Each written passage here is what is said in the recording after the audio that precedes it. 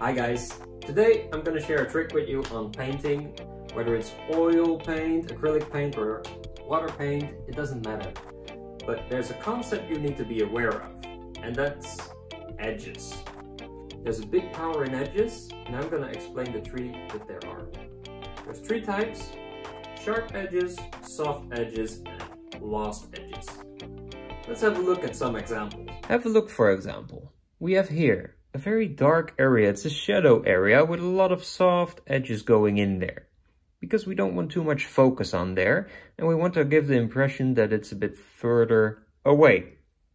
The can isn't as sharply wrinkled at all places.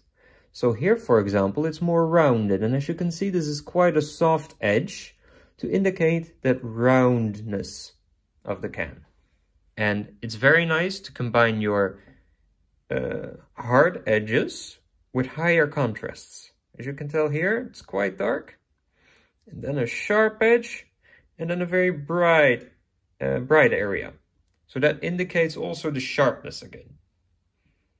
And here we have it a bit more rounded again due to the soft edges with a slight highlight in the middle. Still soft edge. With this wine bottle, we actually see a lot of sharp edges, mainly on the area which is hit by the light. And where you want to have focus on, for example, this little peel. The softer edges are on the darker side, indicating that roundedness again. This painting was made with acrylics, and I made it a couple of years ago. What I would do differently perhaps next time is on this very sharp side, I would give it a slightly softer edge probably, to indicate that roundedness. These things do come by experience. Also interesting to note here is this lost edge.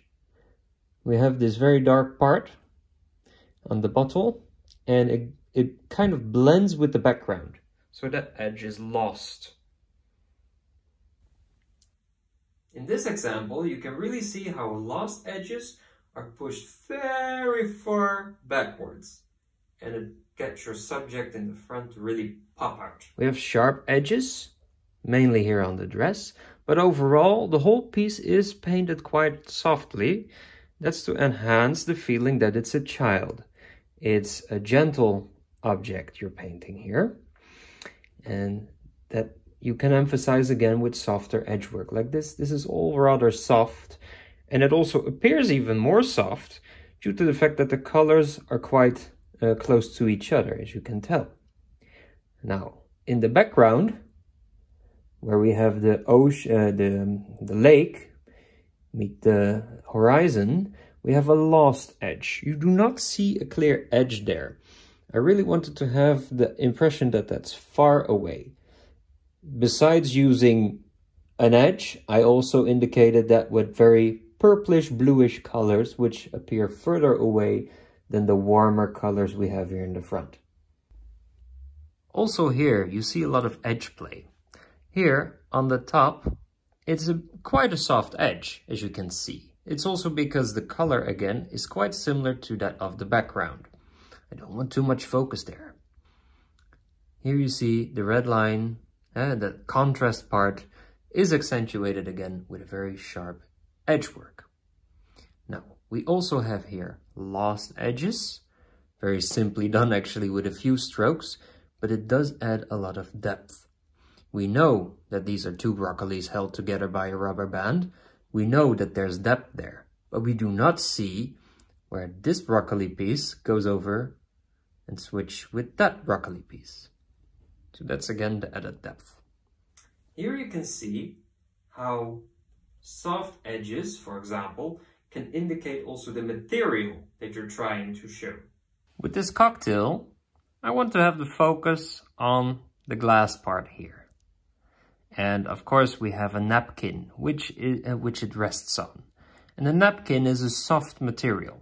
So for that soft material, I use a bit softer edges, a bit more muted colors. I don't want the focus on there. I just want it to be there and present, and that the brain of the viewer fills in, hey, that's a napkin. Also here, this is basically an upstanding part of the napkin with shadow, you see again a lost edge between the napkin itself and the shadow it casts. Now where it hits the light, where the light hits the table again, there's a soft edge.